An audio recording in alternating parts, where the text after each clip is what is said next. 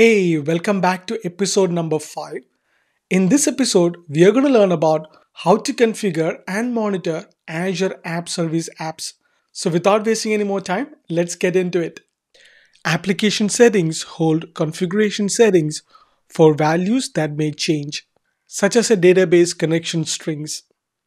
Adding application settings allows you to modify the configuration input to your application without having to change application code. So let me explain you different ways you can configure your application settings. First, let's go to portal.azure.com. Then either use the global search box or you can use the recently used Azure services to go to Azure App Services. Select an existing app service or create a new one. So I'm going to select an existing app service. On the left hand side, under settings, you can find configuration. Select that. This is where you will be able to find different Azure application settings. So we have application settings, general settings, default documents, and path mappings. In app service, app settings are variables passed as environment variables to the application code. And these app settings are always encrypted when stored. This offers encrypted at rest. And these app settings can also be resolved from Key Vault using Key Vault references. By default, values of app settings are hidden in the portal for security. To see a hidden value of the app settings, click the value field of that settings. You just need to click the Show Value button. To add a new app settings, click New Application Settings. And in the dialog, you can stick the settings to the current slot. Once you have a settings, you can go and edit a settings by clicking Edit button on the right hand side. And to add or edit app settings in bulk, click Advanced Edit button and do your modification and click OK. Next topic is connection strings. You can find connection strings right under the application settings. Just like how we discussed the application settings, you can enter your new connection string over here. Provide a name, value, and you can select the type. And to see the hidden values, you can click on Show Values. And to do bulk modification and bulk edit, you can click on Advanced Edit. The next topic is General Settings. For that, go under Settings, click on Configuration. Right next to Application Settings, you can find General Settings.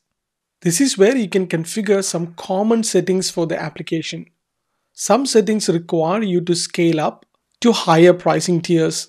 Under Stack Settings, this is where you will find the software stack to run the application, including the language and SDK versions. For Linux apps and custom containers, you can select the language runtime version and set an optional startup command or startup command file. And platform settings lets you configure settings for hosted platform, including bitness, which lets you choose 32-bit or 64-bit. You can choose between integrated or classic managed pipeline version. And you can choose to allow all FTP state or FTPS only, or you can disable that state as well. Always on keeps the app loaded even when there is no traffic. When always on is not turned on by default, the app is unloaded after 20 minutes without any incoming request. The unloaded app can cause high latency for any new request because of its warm-up time. When always on is turned on, the front-end load balancer sends a GET request to the application root every 5 minutes. The continuous ping prevents the app from being unloaded. And always on is required for continuous web jobs or for web jobs that are triggered using cron expression. In a multi-instance deployment, ensure that the client is routed to the same instance for the life of the session. You can set the option to off for stateless applications. Enable remote debugging for ASP.NET, ASP.NET Core, or Node.js apps. This option turns off automatically after 48 hours. And incoming client certificates requires client certificates in manual authentication. The next setting we are going to learn is default documents. This setting is only available for Windows apps.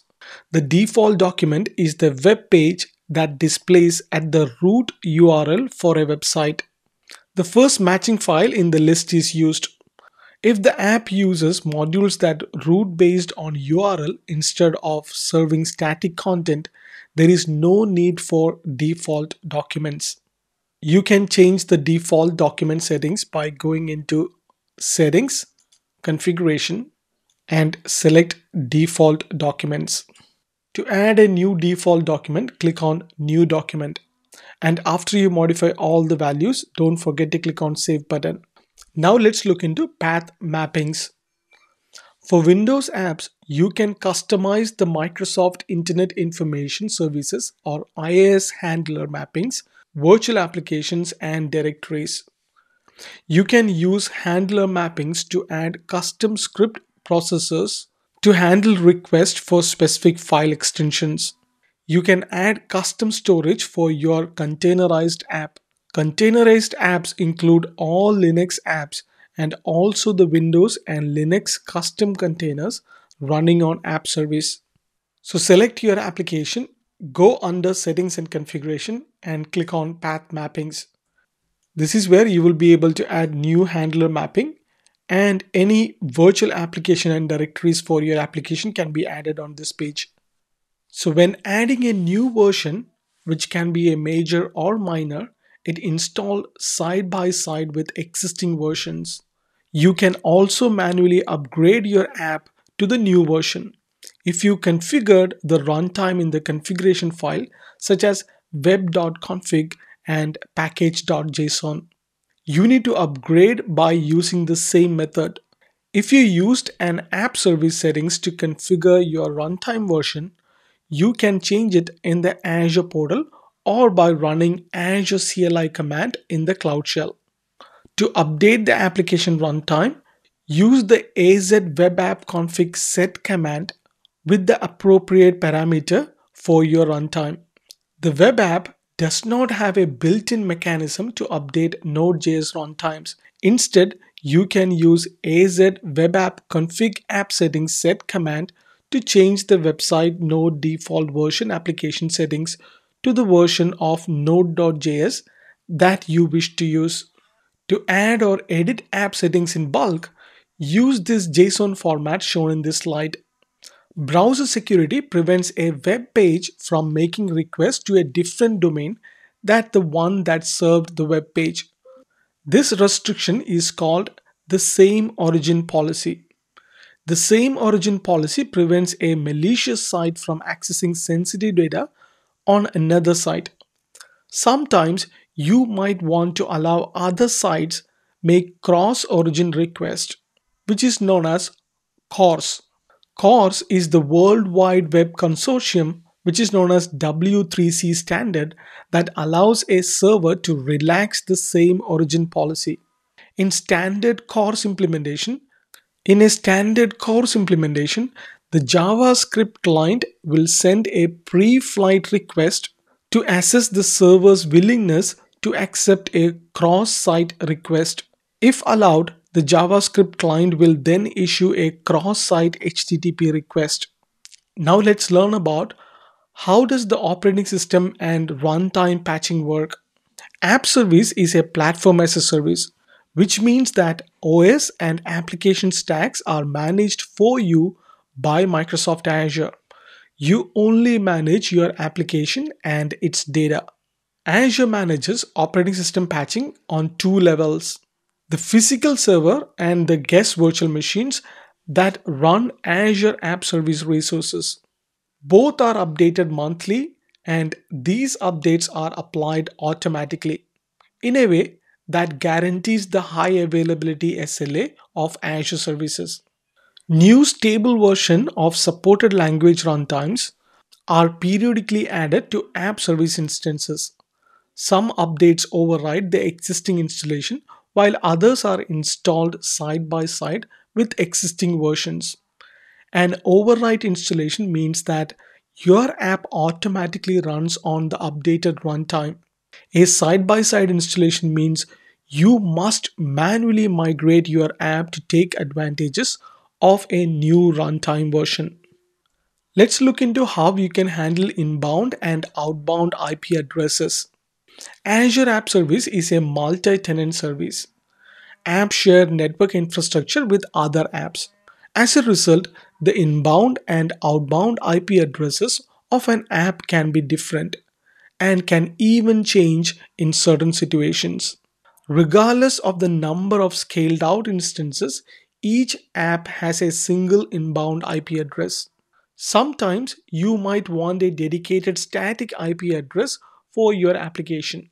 To get a static inbound IP address, you need to configure an IP based SSL binding. If you don't actually need SSL functionality to secure your app, you can even upload a self signed certificate for this binding.